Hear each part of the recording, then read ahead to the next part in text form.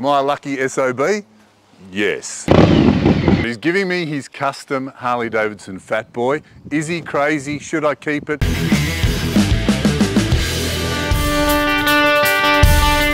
My name's Eamon. Welcome to the channel. Today we're going to talk about this beautiful custom Harley Davidson Fat Boy. I'm here at my friend John's house. He's got too many motorbikes. He's decided to give me his custom Harley Davidson Fat Boy. Should I keep it or should I give it back? Let me know in the comments. Hang around to the end of the video. I'll let you know what I think of this bike and whether I'm going to keep it for myself or give it back. Personally, I love Fat Boys. I've had 4 of them. I've switched over to a Street Glide. Can this bike get me back? It's faster than my bike. It's lighter than my bike. Let me know in the comments what you think of Fat Boys in general. This beautiful paint job.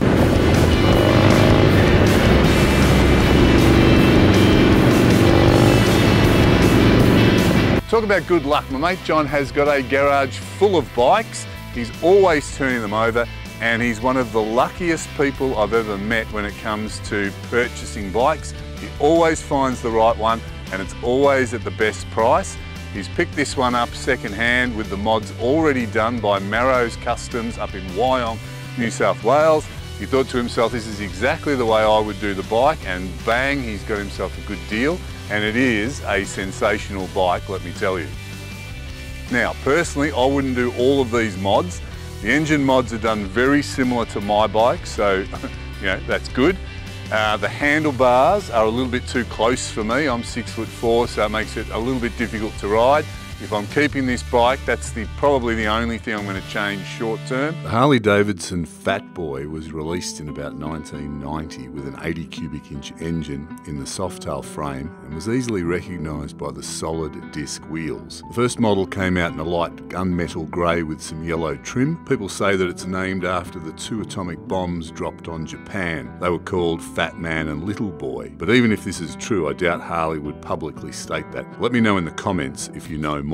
Arnold Schwarzenegger famously rode a black 1991 Fat Boy in Terminator 2, and that probably made it an iconic bike. And it's interesting to see that one of the actual bikes used in the movie sold for $480,000 American dollars a few years ago. I saw Terminator 2 when it came out and thought that that's the bike for me. I traded my Quacker for a Fat Boy and I've been riding them ever since.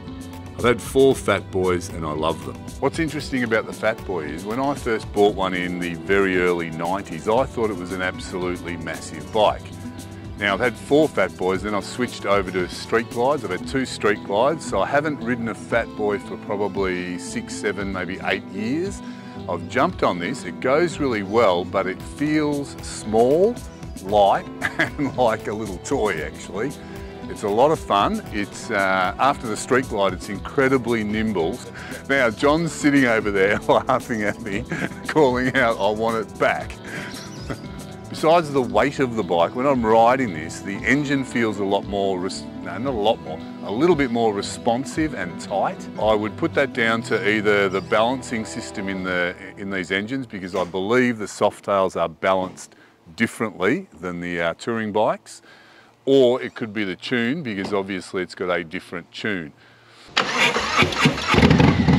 This is a 2018 Fat Boy with an M8 114 cubic inch engine. The paint is a Harley Davidson factory limited edition paint. It's called Resurgence. Now the disc wheels on Fat Boys have changed over the years. They've got these little inserts, for want of a better word, and this one's had the inserts painted black. The bike's also got these magnificent, very tough looking 2-inch burley bars with an 8-inch rise. Originally this bike had a lot of chrome on it. It's been totally blacked out, including the engine components. Got an S&S 475 cam, which is the same as what my Street Glide's got, so I'm expecting similar performance. It's been dynoed at 132 horsepower. It's also got a TBR 2-into-1 Comp S full system exhaust. Looks pretty good in my opinion. I like a 2-into-1 on certain bikes, and I think it definitely suits this Fat Boy. It's got Defiance hand grips and foot pegs, which are, I guess, straight out of the Harley catalogue. It's got a sick tail tidy with hidden indicators. The seat has been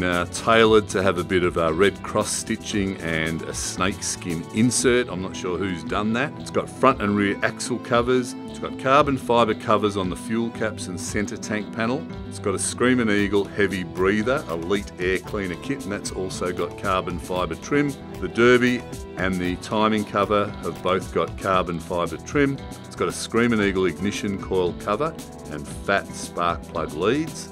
Not sure who's done these mirrors, but they're aftermarket mirrors. So it's had a range of changes. I actually like the look of the blacked out bikes better. Less washing, they look a bit meaner. I know everyone's doing black now, but I still like them better. How are you, mate? Harley Davidson. I think I've spoken to you before, have I?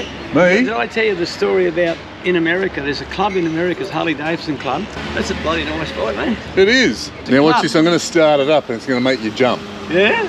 What do you reckon? There's a club over there, and they told the story about Harley Davidson and how they built them and where they invented from scratch.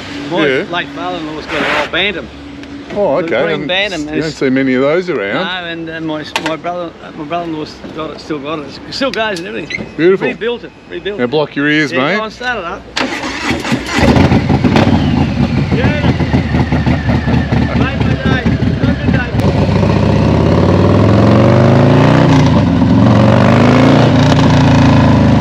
Here's an interesting thing. For those of you who want to be fitter, faster, stronger, gain some muscle, look better, it's quite obvious that if you own a Fat Boy, this just magically happens to you. Have a look at Arnold.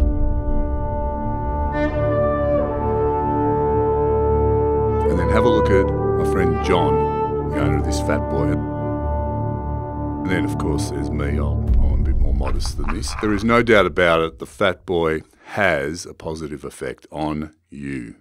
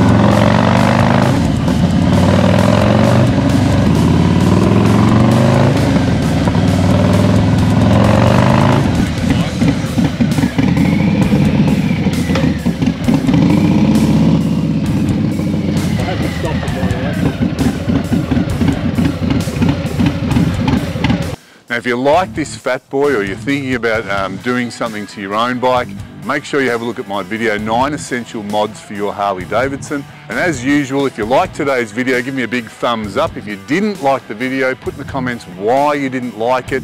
Give me a thumbs down, let me know. And thanks for watching. I'll see you on the next video.